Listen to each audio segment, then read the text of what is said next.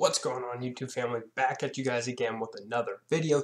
Today's video, I'm going to be going over the business models I think are going to be most effective moving forward into 2019. It's the fourth quarter right now. Sales are about to pick up huge, but I kind of see some shifts happening in the Amazon marketplace, especially for sellers. So I kind of want to just discuss what business models I think are going to be the best options moving forward if you want to build a full-time Amazon business. So let's just get right into it. Let's start with retail arbitrage. I'm sure most of you guys know what retail arbitrage is. It's where you go to big box stores, scan clearance items, scan items on sale, buy them for a cheaper price and sell them for more on Amazon. That's essentially what retail arbitrage is. And you know, retail arbitrage is great for people who are just beginning. But I am seeing a lot more sellers doing retail arbitrage because it is the most accessible. It's the easiest way to do Amazon retail arbitrage. It's like you just go to the stores and scan stuff. And the problem I'm seeing with retail arbitrage, it's getting more competitive. Prices are tanking very quickly on most products because due to sellers not really knowing what they're doing. And I'm not saying you can't make good money with retail arbitrage because I still do some retail arbitrage for fun. But I'm seeing more and more sellers just like, they're almost coming in and just tanking the price like on shoes, $20, $30 a shoe to make it to where it's only like a few bucks profit. So I have no idea why someone would come and spend $30, $40 on a pair of shoes to make $5. It just doesn't make any sense. So I'm kind of just going to start shying away from retail arbitrage after Q4 is over because there is great opportunity in Q4. But going into 2019, I only see retail arbitrage getting harder, more restrictions coming for retail arbitrage, I believe. Stores aren't discounting products as much as they used to a year or two ago. So I just think the retail arbitrage business model as a whole isn't something I would bet my whole business on going forward because you just don't know where it's going to be 2, 3, 4 years from now. But that's just my take going into 2019. If you don't have a lot of money, by all means start with retail arbitrage, but I would only do retail arbitrage to work into a different business model, which I will go over in this video. Next is online arbitrage. It's essentially the same thing as retail arbitrage, but it's online. You're shopping online, having the products delivered to your house, maybe a prep center. I've never really been a huge fan of online arbitrage. It's, again, getting more competitive. People sell lists. And what I've noticed is online arbitrage, you can find stuff, but if you're not running searches 24/7, odds are people have VAs out there running searches all the time, and the good products are going to get bought up super quickly. And I just don't think the margins doing OA are that great. And essentially, a lot of the products that you find are products that Amazon has sold out of, so people like double the price. And it's just, I've never been a fan of online arbitrage. Some people do well with it, but again, the margins aren't that great in my opinion. And I just don't think it's the best business model going into 2019. Like if you had to pick between OA and RA, I'd say do RA because at least you can have that product that day and send it in the next day. With OA, sometimes you're waiting a week to get your product.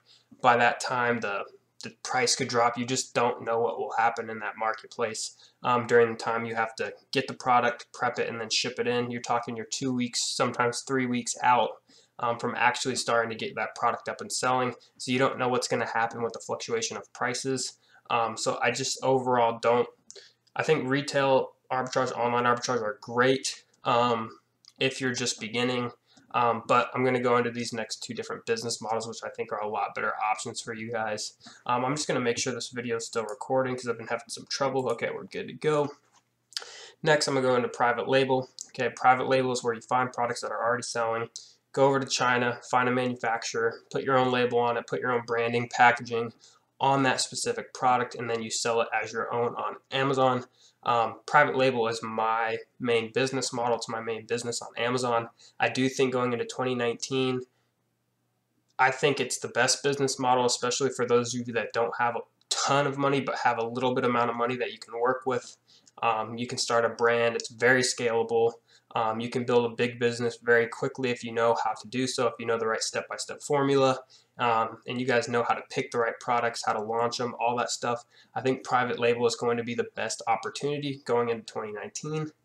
But also, guys, you have the wholesale business model. The only thing bad about wholesale, if you don't have $20,000-$30,000 to really go at it hard, you're not going to make a ton of money right off the bat. It's going to take you a long time to build your business up because the margins are very, very slim. You're talking sometimes all the way down to 10 to 20% margins on products. And I know all the wholesale sellers here on YouTube probably hating, but they say you only need a few $1,000s to get started. But if you're making 20% margins on a wholesale product and you only have $3,000 and you sell it in a month, you're going to make $600. Whereas if you have a private label product, if you pick the right product, find the right products, use the right strategies to find your first private label product, you spend $3,000, you could turn that $3,000 into $6,000 or $8,000 or $10,000 depending on your margins in the product. Now that doesn't work for every product. You have to find the right one that the margins work and everything. But the margins with private label are a lot higher, a lot better than wholesale. And if you know how to get your products up and running and selling, it's virtually you just keep adding more products, and you can really build a huge, highly profitable business. But that's just a little breakdown going into 2019. I think if you want to start and grow a big Amazon business, you guys should either dive into wholesale or private label. Again, I do private label. I make tons of videos about private label. So if you're new to the channel, subscribe and check out my other videos. But I want to know your guys' thoughts. Which business model are you guys going to try to be tackling in 2019? Again, you can still do RA and OA.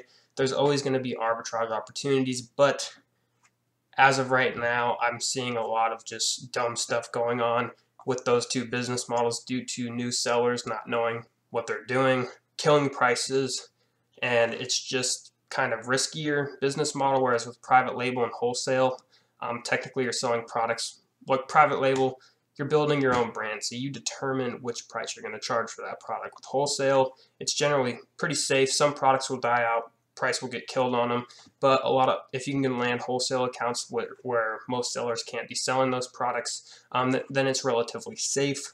But I hope this video kind of break down each different business model, and going into 2019, we're a few months away.